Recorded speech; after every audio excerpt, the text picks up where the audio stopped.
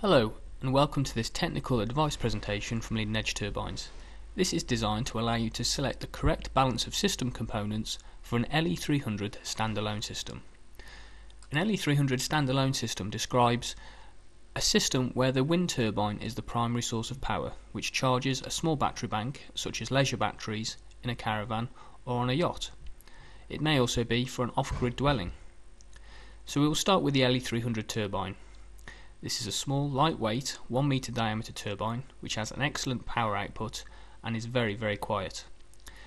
As the name suggests, it will give 300 watts maximum power, and its rated power is 85 watts at 8 meters per second.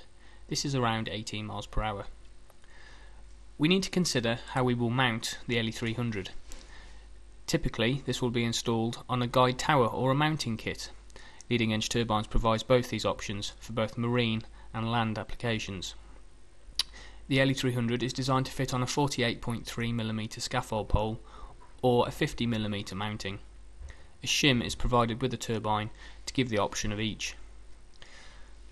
With the mounting kit sorted, we need to consider the first item of electrical accessories. This is a run-stop switch, which is highly recommended. It allows the turbine to be braked and brought to a near stop at any time for servicing, safety or for any other reason. It achieves this by shorting out the turbine without shorting out the batteries. Leading Edge supply a run-stop switch and an IP rated enclosure. The switch is a cam action switch and is very heavy duty and is the only type of switch we recommend for use with the LE-300. From the run-stop switch, the DC power is then run to the positive and negative terminal posts of the battery bank. The turbine will always be charging the battery bank continuously. There is no charge controller in between the turbine and battery bank in this case. But we do need to have a charge controller option to prevent the batteries from becoming overcharged and then damaged. For this, we supplied the LE-300 charge controller. This is a pulse width modulation dump load controller. As the batteries begin to reach their highest voltage, the dump load will begin to bleed energy into the atmosphere. It does this through a heating resistor, which creates heat, which is then convected into the air around it.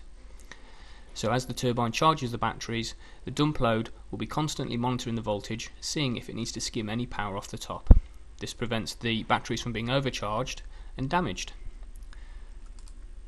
Once this is done, any loads and appliances can be drawn straight from the battery pack. This may include your 12 volt, 24 volt accessories on your yacht or caravan, or you may choose to use a battery inverter to provide 230 volts AC mains power. This concludes this very simple system. All the equipment needed is shown. The LE-300 turbine, tower and mounting kit, run-stop switch and DL300 charge controllers can all be purchased from Leading Edge Turbines. For more information, see www.leturbines.com.